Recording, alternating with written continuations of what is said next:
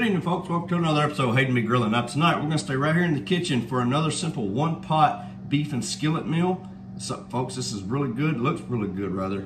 So I'm excited to get started, so let's get after it. Now, folks, I'm going to go ahead and start prepping things before I actually get into the cooking. All right, makes it a lot easier down the road, but in this bowl here, I'm going to add 1 tablespoon of chili powder, 1/4 teaspoon of salt.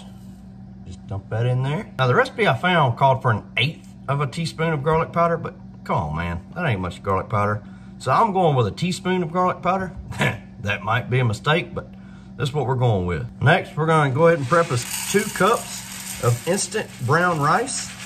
Now we're going to take a red and a green bell pepper, and we're just going to cut these into thin little strips. About like that or so.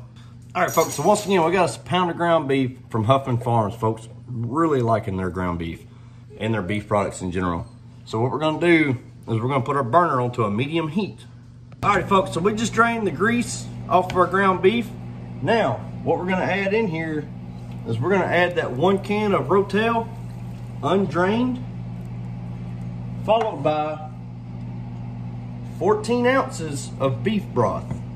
Just pour that in. All right, folks, we forgot one thing. Those seasonings that we put in the little bowl, all right, the chili powder, the garlic, and the salt, add those in, and stir these contents around, get those ingredients nice and mixed in. And again, we're just waiting for this to come to a nice boil. All right, so now that we've got it coming to a pretty good boil, we're gonna take those peppers, we're gonna add them into the skillet, followed by 2 cups worth of that instant brown rice. Remember, brown rice. Heck, I guess you could use the white rice, but they call for instant brown rice. And once we got those added in there, we're just gonna stir these around, get this nice and mixed in together. Now we got this nice and mixed in together, we're gonna reduce this to a simmer, and then we're gonna put the lid on it for 8 to 10 minutes, or until the moisture is absorbed. Alrighty, folks, so the moisture in this has cooked down. It took us more along about 11 minutes to get to that point. But now we're gonna remove this from the heat. And we're gonna sprinkle in some Colby Jack, about a cup of Colby Jack into the skillet. Just kind of spread it all throughout. There we go. You're just gonna spread it all throughout about like so.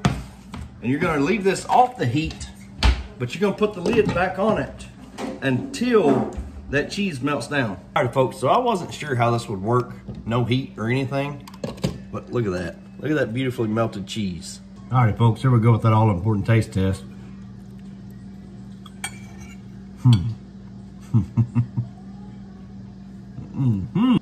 Wow. Folks, that is a great little meal, great little one-pot meal. Very few ingredients, very quick. It took us less than 45 minutes to make this meal. So, simple meal, very delicious, cheesy. The rice is cooked perfect. The peppers are nice and cooked. They're good and soft.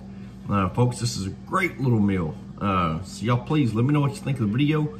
Y'all please try this one. Put this one in your rotation on those crazy busy nights. So y'all please, as always, y'all like, subscribe, and we'll see y'all later.